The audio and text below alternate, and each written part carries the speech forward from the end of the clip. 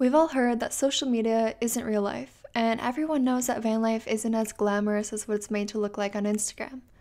This video isn't going to be me stating that as if it's new information, but as someone who has been a van life YouTuber, I know based on all I've seen and read that people really don't understand the full extent of how different van life is and in which ways it's different than how it's portrayed on social media. So with my insider knowledge as an ex-van life YouTuber, hopefully I can point out some things that most social media van lifers aren't going to talk about, so those of you interested in van life really know what you're getting yourselves into. In order to know if van life is for you, you have to be informed about all sides of the lifestyle, not just the beautiful views overlooking the ocean, and not just the difficult border crossings and flat tires. You have to know about the smaller difficulties that don't make the final cuts of anyone's videos, and the things that don't even get filmed in the first place.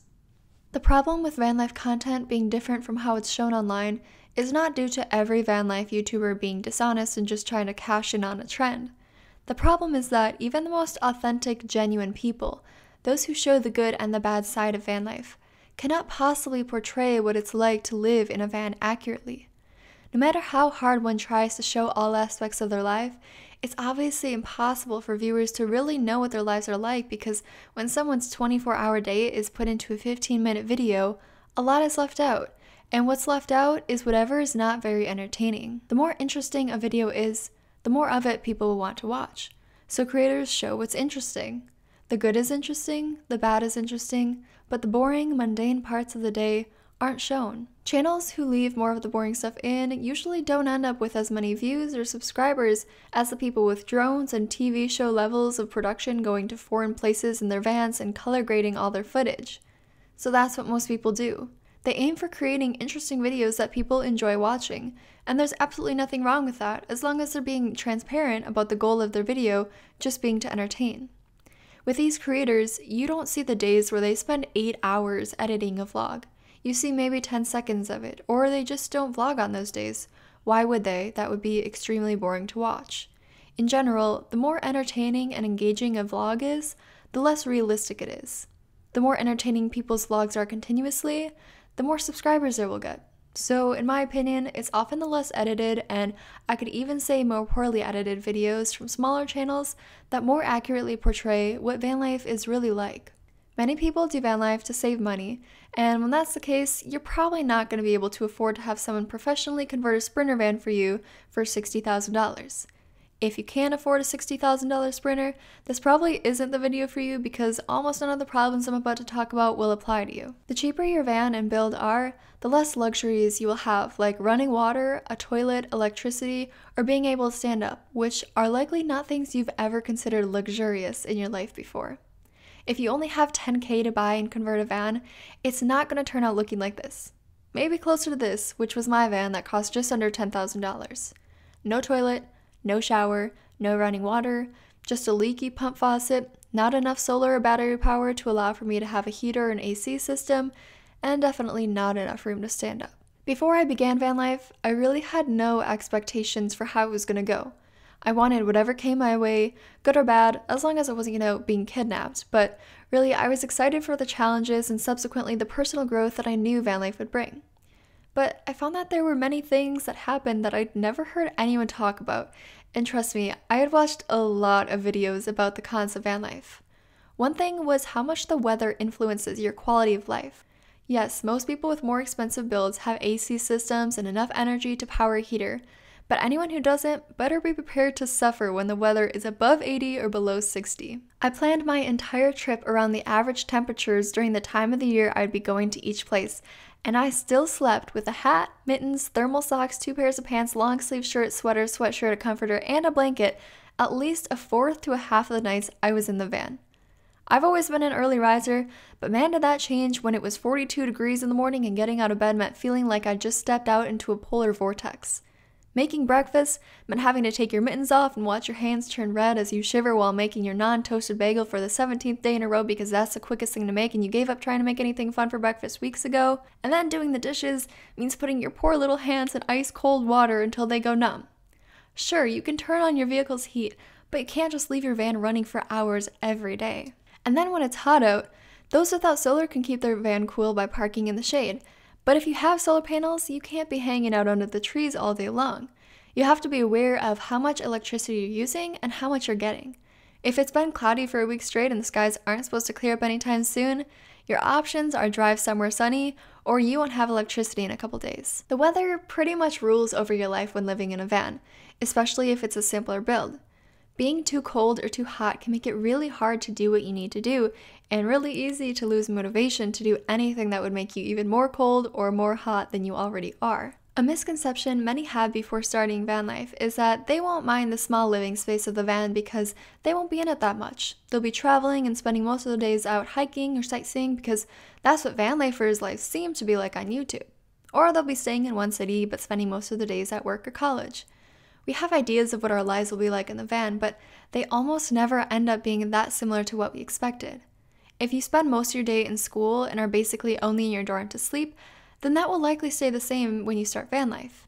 You have to look at how much time you spend in your home currently and try to imagine spending that much time in a vehicle. If you work online, unless you want to go to Starbucks or a library 5 days a week, you're going to spend some days just sitting in your van working. Some people think they'll just sit outside and work every day. But it rains, sometimes it's too sunny to see a computer screen, and the temperature is often going to be too hot or too cold to make it enjoyable to sit outside all day trying to concentrate on your work. Also, think of the days you have where you just want to sit inside all day and rest or read a book or watch TV. You're still going to have those days when living in a van, maybe even more of them. If you currently spend every day outside hiking and biking, kayaking, and exploring places, then it's a little more realistic to think you'll be doing that when in the van. But if you enjoy your lazy days in, then there will be days where you sit in your van for the whole day. Maybe you only get out to go to the bathroom, but otherwise spend the whole day crouching around your 15 square foot walking area, sitting on your bed or a seat doing work or watching Netflix. People don't show those days online, and I guarantee everyone has them because traveling full time is very tiring. It's not like going on vacation to a resort for a week and getting a break from life. Traveling for months or years really wears you down physically, mentally, and emotionally, and it can be easier to neglect one or more of those areas of your health in a van compared to a normal living situation. I think this is in part due to the constant change of location and lack of space that makes it a bit harder to have much stability or routine in your life. It might be hard for anyone who wants nothing more than to live in a van or travel full-time to imagine that people doing van life full-time will almost certainly at some point experience burnout and want nothing more than to be able to take a break from traveling for a while, but that's the reality for most. This is something that obviously feels a little goofy to talk about to anyone who's not traveling, but travel burnout is a thing, and it's something that we have to manage all the time. You're gonna burn out. If you keep doing, like, you're going to get to a point where you don't really want to travel anymore, and that means that you can't really feel like you're making videos anymore because people expect you to be traveling. We wish that a lot of the people who were bigger on social media at the time when we were coming into the lifestyle had been a bit more transparent about all of the aspects instead of just showing like those back window Instagram shots that are so beautiful and so enticing, because when you actually get in it, you can start to feel like, oh, well, maybe this isn't for me because I'm struggling and I'm going through a lot of challenges and this is really hard. And when you look around on social media and everyone seems to be thriving and loving life and just having the most grand time, it can make you feel even more isolated. Towards the end of my travels, I stayed in a hotel for 2 nights, and just that short amount of time out of the van was really refreshing, and that one full day in the hotel allowed me to finally feel grounded enough to be able to plan out what I was going to do from there. Another reason people might not talk about this is because they don't want to sound ungrateful or seem like they're complaining when they're living other people's dreams. This makes sense, but it's important to know that even the most sought-after lifestyles still have their difficulties. You can absolutely love what you're doing, but it doesn't mean it's not tiring. And a lot of overlanders we meet on the road, they'll travel for a few months and then they'll take a month in one spot and just really relax, and because they're buggered, they're really tired. Something that not necessarily everyone will experience, but I would bet happens to at least some extent for most people, is that the physical atmosphere of living in such a small space makes it harder to motivate yourself to do things because they're often a little more burdensome. Take cooking, for example. You probably won't have an oven or microwave, probably just a propane or induction stove, so you have to take that out, set it up, maybe spend a minute hand pumping water into a pot, and then sit on the ground and cut up food, on the ground. You'll probably never take the time to reheat leftovers on your stove if you even have room in your fridge for them in the first place, because it's just way too much of a hassle. And it doesn't take 12 seconds from start to finish to make a meal. There's no jump cuts in real life or fun upbeat music playing in the background while you're doing your dishes. All you can hear is the noise of some lady yelling at her kids on their way into Walmart.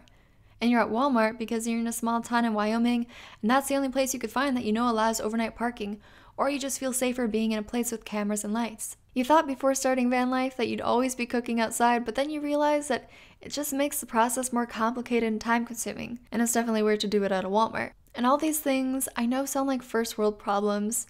That's because they are, but nevertheless, when this is your reality day after day, the small inconveniences really add up and over time can begin to become a huge annoyance. You may see YouTubers cooking outside all the time, so you think you'll be doing the same.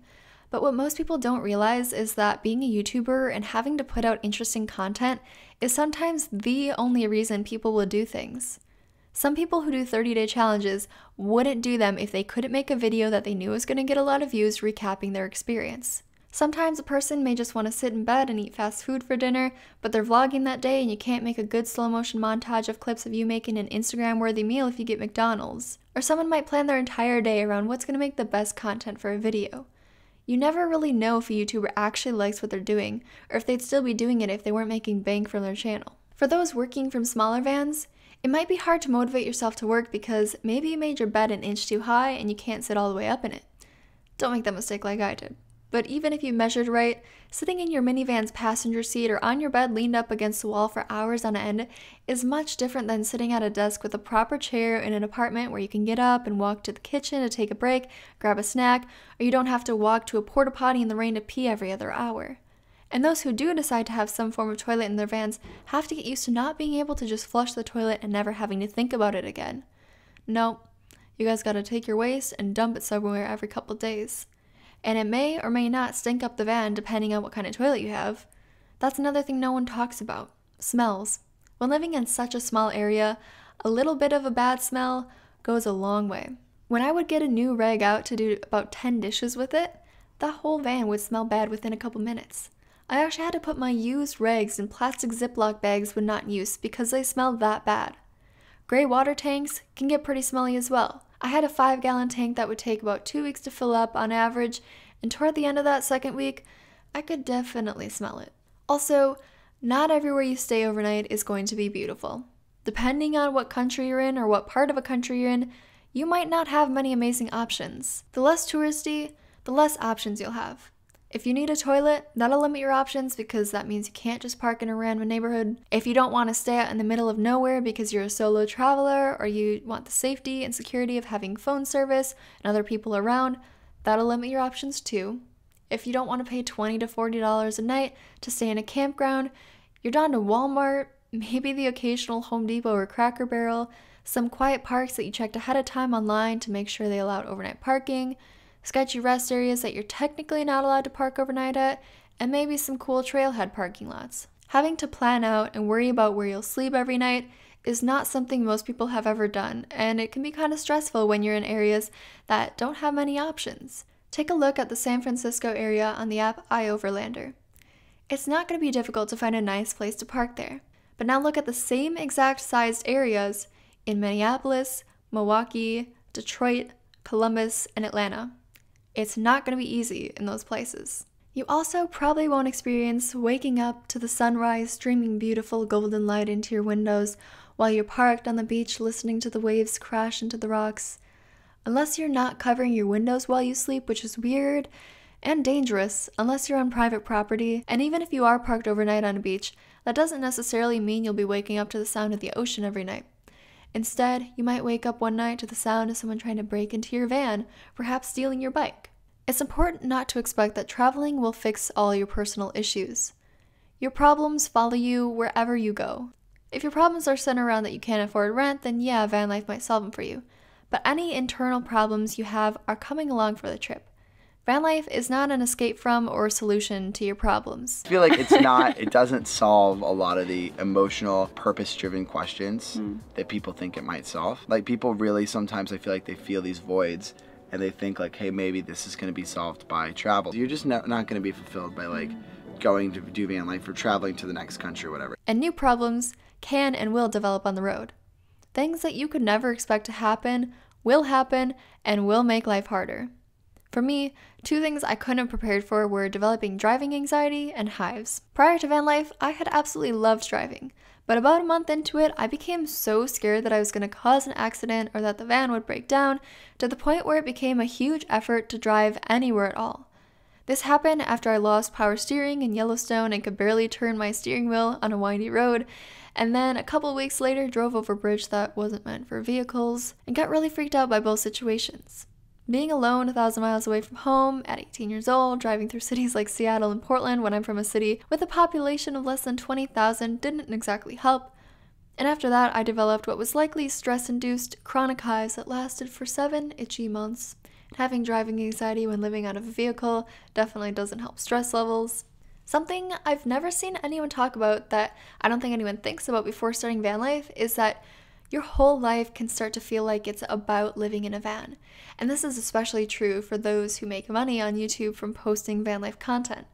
You drive, sleep, cook, and work in your van. Your income source is filming and talking about your van. Most conversations you have with family or friends back home or random people you meet along your journey are going to revolve around your life in a van.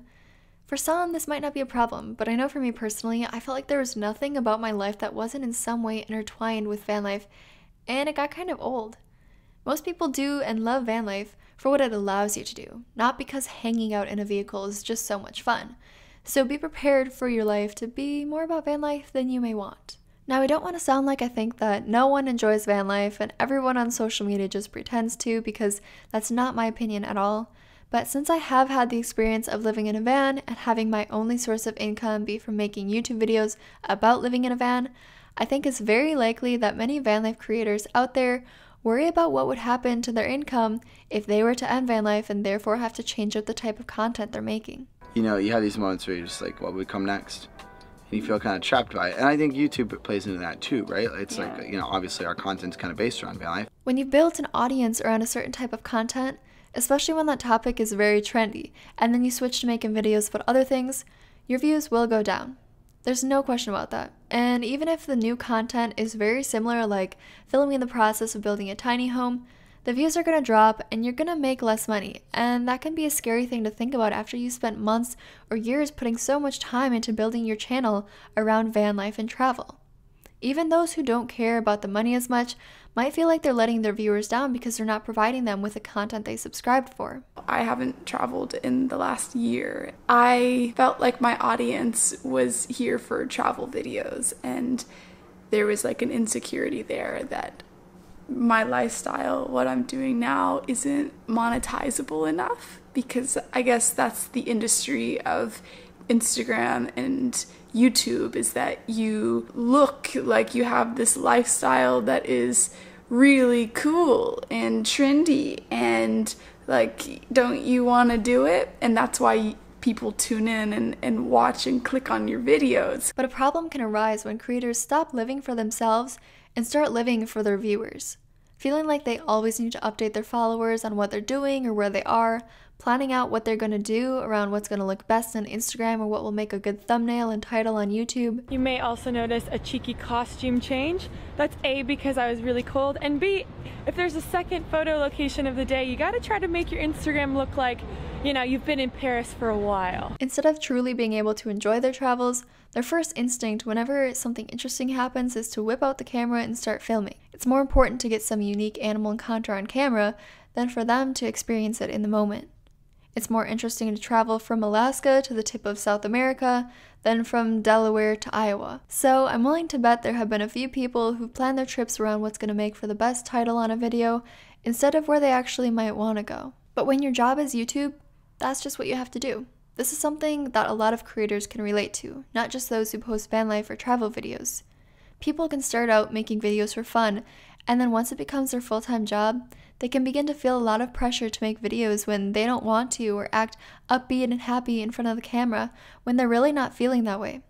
This doesn't make them bad or misleading, but the amount of pressure one can feel when they have hundreds of thousands of people watching them can certainly lead to them feeling like they have to show up and be the person people subscribe to every time they come on camera. YouTube, just like van life, is something that many people dream about that still has its difficulties. Is it the hardest job in the world? No. Should people feel pity for those who are making 6 figures from talking to a camera about their morning routines?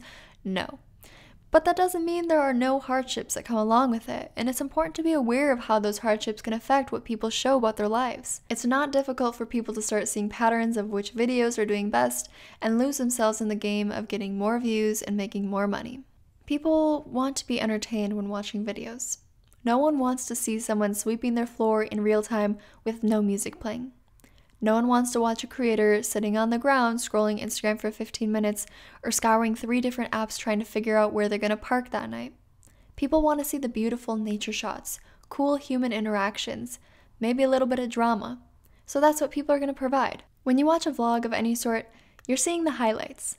When you go out and actually live the lifestyle yourself, you'll see that the highlights are quite a small portion of your life. But that doesn't mean it's not worth it. Van life is an amazing experience, and I'm beyond grateful I got to do it.